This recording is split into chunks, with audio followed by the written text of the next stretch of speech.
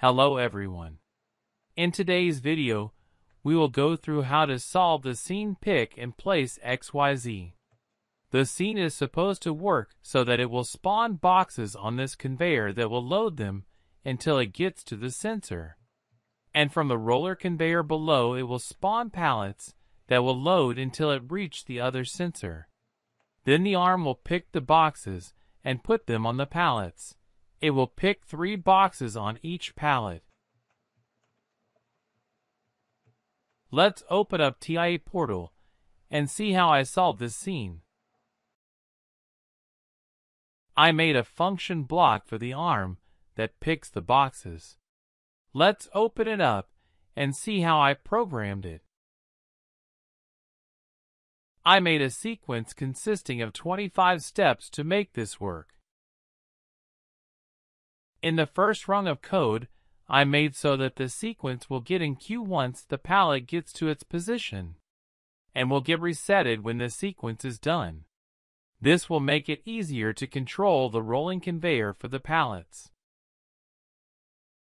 In step 0, I made a tag that will activate the sequence. It will activate when the box at place sensor gets occupied, and will reset itself when the sequence is done. Then it moves on to the next step.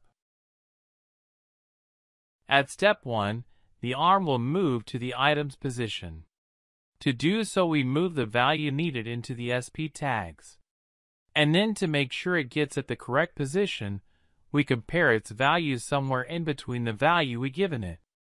When the part is at its place, we move on to the next step. At step 2, we move the arm down until it detects the item, and then move on to the next step. At step 3, the arm will grab the item, then wait 1 second before moving on to the next step. At step 4, the arm will move up again, and once it reached its position, it move on to the next step.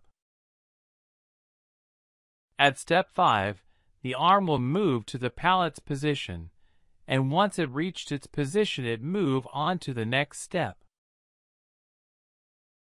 At step 6, the arm will move down with the item, and once it reached its position, it move on to the next step. At step 7, the item will be released on the pallet. Then we move the arm up, and once it reached its position, it move on to the next step. And that is the last step for the first part of the sequence. From step 8 to step 14, it will start the sequence for the next box. It works just the same as previous steps. It's exact same programming, just one small difference. At step 12, when the arm should move to pallet position, we have to set another value to the arm.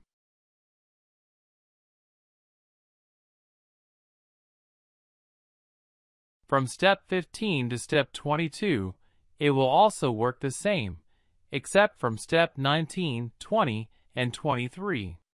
At step 19, we will move to this pallet position. And at step 20, we will set the C+ until C limit have been passed. At step 23, the only difference here is that we release the C+ again.